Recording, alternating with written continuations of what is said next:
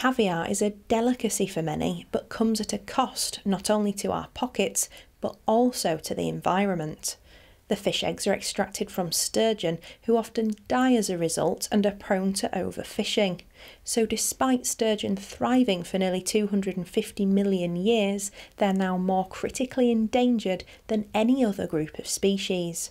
But one company based at South Milford have developed a patented approach to caviar extraction that's much more sustainable. We needed to change the business from a small sturgeon production unit to a caviar production, so we could generate the extra income.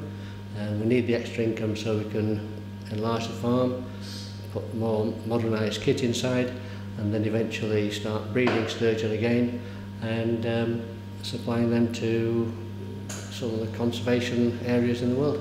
Most fish will produce eggs at maybe year 1 or 2. Sturgeon don't produce eggs until maybe 6 or 7. So it's a longer process rearing the fish, and at the end of the day most sturgeon are killed at the age of 7. Our process is slightly different because we don't kill the sturgeon. And the farm is one of a kind. We're unique because at the moment we're the only farm in the world doing it, and certainly will be the only farm in the UK doing it for a number of years. You know, I've always wanted to put sturgeon back in the wilds, but to get there you've got to go down the caviar route because that's the way to make money with sturgeon. But I don't want to come to work every morning knocking them on head, so you know, it's a long process trying to find a decent no-kill that, you know, could be used in the UK, because it's, you know, it's not a massive market in the UK for sturgeon caviar, so we needed one that were ethical, and we needed one that would you know, the buyers can relate to the sturgeon. Ovulation is controlled at the farm to ensure that the eggs and fish aren't harmed in any way, unlike the traditional method of forced stripping. Once the eggs have been removed, the fish is placed in a recovery tank, and the process is then repeated yearly until she takes a well-earned retirement. One of the processes is making it as natural as possible, so they do a natural spawn.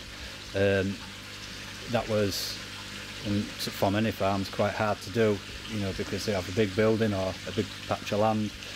But we here have separate buildings for each season, so different light, temperatures, time that they're in there, obviously feeds.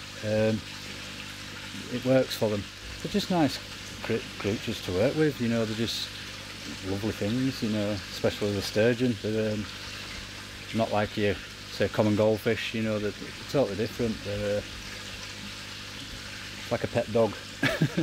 The father and son team behind KC Caviar hope to return many sturgeon back to the wild to ensure the fish are around for many more of their generation to appreciate. Anna Riley, That's TV.